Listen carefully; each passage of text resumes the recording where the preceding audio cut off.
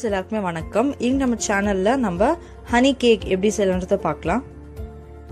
இப்போ நம்ம ஹனியோட பெனிஃபிட்ஸ் தெரிஞ்சுப்போம். ஹனி வந்து a good source of antioxidant.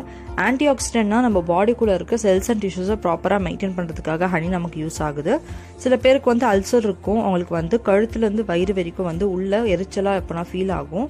So அந்த மாதிரி டைமில் வந்து நீங்கள் ஹனி எடுத்துக்கிட்டிங்கன்னா அந்த எரிச்சலும் அந்த உள்ளே இருக்கிற புண்ணும் வந்து சீக்கிரமாக ஆறுறதுக்கு ஹனி ரொம்ப யூஸ்ஃபுல்லாக இருக்குது. கோல்டு காஃபியாக இருக்குன்னா இருந்ததுன்னா ஹனி கன்சியூம் பண்ணால் உங்களுக்கு சீக்கிரமாகவே வந்து ரிலீஃபான ஃபீல் கிடைக்கும்.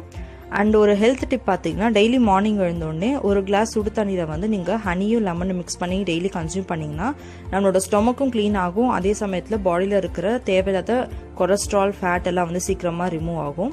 ஸோ இதெல்லாம் வந்து நம்மளோட பெனிஃபிட்ஸ். ஸோ வாங்க இப்போ கேக் எப்படி செய்யலாம் அப்படின்றத நம்ம சேனலுக்குள்ளே போய் பார்க்கலாம்.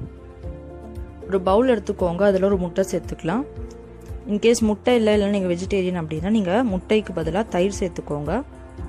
நல்லா பீட் பண்ணி எடுத்துக்கலாம். முட்டை நல்லா பீட் பண்ணிட்ட அப்புறம் அரை கப் சர்க்கரை சேர்த்துக்கலாம். நீங்கள் வந்து பவுடர் சுகராக கூட ஆட் பண்ணிக்கோங்க. இப்போது இது நல்லா வந்து உருகணும், முட்டையும் சர்க்கரையும் நல்லா வந்து பிளெண்ட் ஆகணும். அது வரைக்கும் நீங்கள் பீட் பண்ணி எடுத்துக்கோங்க. இப்போ நல்லா பிளெண்ட் ஆகிடுச்சு. இப்போது ஒரு 4 ஸ்பூன் வந்து ரீஃபைண்ட் ஆயில் சேர்த்துக்கலாம். அப்படி இல்லைன்னா பட்டர் வந்து நல்லா உருக்க வச்சு சேர்த்துக்கோங்க. அப்புறம் ஒரு கப் வந்து பால். நீங்கள் தயிர் சேர்த்துருக்கீங்க அப்படின்னா பால் வந்து அரை கப் சேர்த்தா போதும். இப்போ நல்லா பீட் பண்ணிக்கலாம். இப்போது வெண்ணிலா எசன்ஸ் ஒரு 1/4 ஸ்பூன் இல்லை அரை ஸ்பூன் சேர்த்துக்கோங்க. ரொம்ப சேர்த்திங்கன்னா ஸ்மெல் அதிகமாக இருக்கும். இப்போ நல்லா பீட் பண்ணி விட்டுடலாம். இப்போது 1/2 கப் மைதா சேர்த்துக்கலாம். நீங்கள் நிறைய பேருக்கு செய்ய போகிறீங்க அப்படின்னா நீங்கள் குவான்டிட்டியை டபுள் பண்ணிக்கோங்க. அரை டேபிள் ஸ்பூன் பேக்கிங் சோடா, அரை டேபிள் ஸ்பூன் பேக்கிங் பவுடர் சேர்த்துட்டு நம்ம நல்லா இந்த மாதிரி ஜலிச்சு எடுத்துக்கலாம்.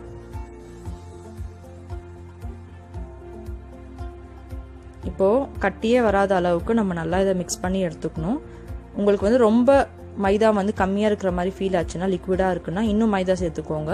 இல்லை கட்டியாக இருக்குன்னா கொஞ்சம் கொஞ்சமாக பால் சேர்த்து இந்த அளவுக்கு அது திக்னஸில் இருக்கணும் பார்த்துக்கோங்க. இதுதான் வந்து பர்ஃபெக்டான கன்சிஸ்டன்சி. நடுவில் கட்டியே வரக்கூடாது, அந்த அளவுக்கு பீட் பண்ணி எடுத்துக்கோங்க.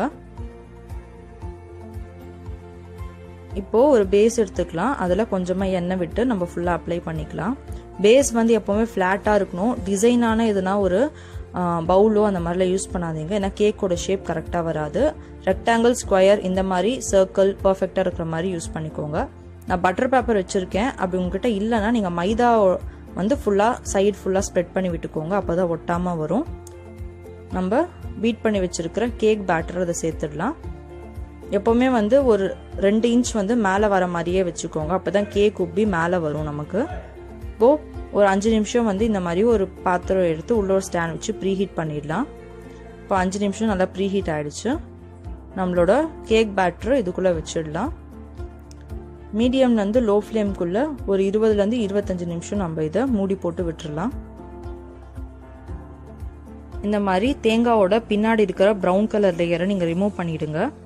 ரிமூவ் பண்ணிவிட்டு நம்ம மிக்ஸி ஜாரில் ஒரு முறை இதை நல்லா அடித்து எடுத்துக்கலாம். தண்ணியெல்லாம் எதுவுமே சேர்க்க தேவையில்லை. இப்போ பார்த்தீங்கன்னா நம்ம வெறும் தேங்காய் வந்து இந்த மாதிரி அரைச்சி எடுத்துக்கிட்டோம். இது எதுக்குன்னு பார்த்தீங்கன்னா லாஸ்ட்டாக டெக்கரேட் பண்ணுறதுக்காக தான். இப்போது பேன் வந்து கொஞ்சம் சூடாயிட்ட அப்புறம் நம்ம அரைச்சி எடுத்துருக்கிற தேங்காவை அதில் சேர்த்துட்டு ஒரு நிமிஷம் கிட்ட வந்து இது ஜஸ்ட் லைட்டாக ஃப்ரை ஆனால் போதும். ப்ரௌன் கலர்லலாம் ஆகவே தேவையில்லை. இது எதுக்குன்னு பார்த்தீங்கன்னா லாஸ்ட்டாக நம்ம டெக்கரேட் பண்ணி சேர்ப்போம் மேலே. இது வந்து ஷாப்ஸ்லலாம் வந்து டெசிகேட்டட் கோகனட்னு கிடைக்கும். நம்ம இது வீட்லேயே செய்கிறோம், அவ்வளோடா டிஃப்ரென்ஸ். இது ஒரு நிமிஷம் ஃப்ரை ஆனாலே போதும்.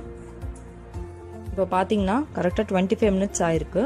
கேக் ஃபுல்லாக வெந்திருக்கான்னு பார்க்கலாம். பார்த்தீங்கன்னா அடியில் இன்னும் வேகலை. நம்ம இன்னும் ஒரு 5லேருந்து 7 நிமிஷம் இதை மூடி போட்டு விட்டுடலாம். இப்போ இன்னும் 5 நிமிஷத்துக்கு அப்புறம் பார்த்தீங்கன்னா கரெக்டாக வெந்திருக்கும். கேக் ஃபுல்லாக வேகணும், அவசரப்பட்டு எடுத்துடாதீங்க. இப்போ பார்த்தீங்கன்னா கேக் நல்லா ஆறிடுச்சு. கேக் வந்து நீங்கள் ஃபுல்லாகவே அதை ஆற விடுங்க, அப்போ தான் வந்து நம்ம கட் பண்ண வசதியாக இருக்கும். பார்த்தீங்கன்னா நம்மளோட bouncy and ஃப்ளஃபியான cake base ready ஆகிடுச்சு. இப்போ நெக்ஸ்ட் நம்ம என்ன பண்ண போகிறோம்னு பார்த்தீங்கன்னா கேக்கோட மேலே இருக்கிற லேயரை மட்டும் கட் பண்ணிடலாம். ஏன்னா அது வந்து அன்ஈவனாக இருக்கும், அதனால தான். மேலே லேயர் மட்டும் கட் பண்ணி ரிமூவ் பண்ணிவிடுங்க. அப்புறமா ஒரு ஃபோர்க் இல்லைன்னா கத்தி எதுனா ஒரு யூஸ் பண்ணி இந்த மாதிரி நடுவில் அப்பப்போ போர்க் பண்ணி விடுங்க. எதுக்குன்னு பார்த்தீங்கன்னா உள்ளே நமக்கு அப்போ தான் ஹனி சிரப்பெல்லாம் ஃபுல்லாக பேஸ் வரைக்கும் ஊறும். இப்போ நம்ம ஹனி சிரப் எப்படி செய்யலான்றதை பார்க்கலாம். ஒரு பேன் எடுத்துக்கோங்க. அதில் 4 ஸ்பூன் ஹனி சேர்த்துட்டு கொஞ்சமாக தண்ணி சேர்த்துட்டு அது ரெண்டுத்தையும் ஒரு 30 செகண்ட்ஸ்க்கு நம்ம நல்லா பாயில் பண்ண விட்டுடலாம். நான் வந்து இதில் என்ன மிஸ்டேக் பண்ணேன்னு பார்த்தீங்கன்னா, அந்த கேக்கோட மேலே இருக்கிற லேயருக்கு மட்டும்தான் வந்து அந்த ஹனியோட ஃப்ளேவர் கிடச்சது. ஏன்னா நான் வந்து கண்டென்ட் வந்து ஹனியோட சிரப் கம்மியாக போட்டிருக்கேன்.